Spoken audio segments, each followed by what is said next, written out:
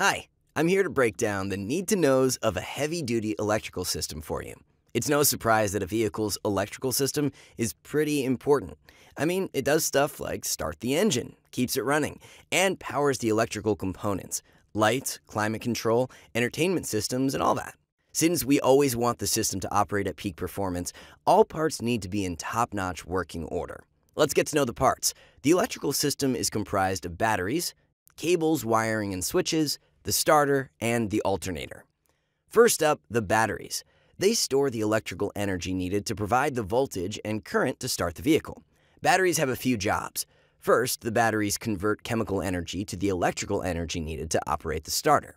They also provide key-off power and power to supplement loads that exceed alternator output. And third, the batteries serve as a shock absorber for the system. Next up are the cables and wiring that connect the components. Keep these in mind, they're typically the most overlooked part. Keeping cables and wires in good condition is key, but also paying attention to the appropriate size for the electrical load requirements of the application.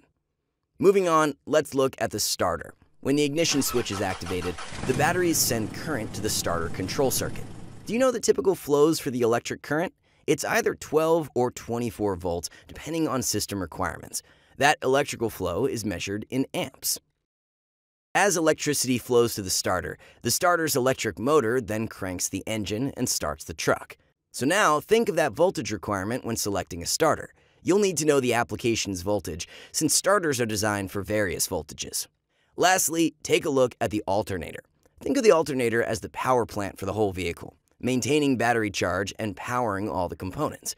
This part gets a little technical, but stick with me. The alternator does this by converting the mechanical energy back into electrical energy.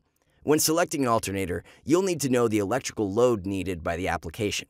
Remember, this is measured in amps. You'll want an alternator with a higher amp output than the amount needed, typically 20 to 30% more than the load requirements. And that's it. Knowing the importance of each component's role in the electrical system is huge when it comes to keeping everything running smoothly. After all, how well each individual part performs directly impacts the operations and functionality of the whole system.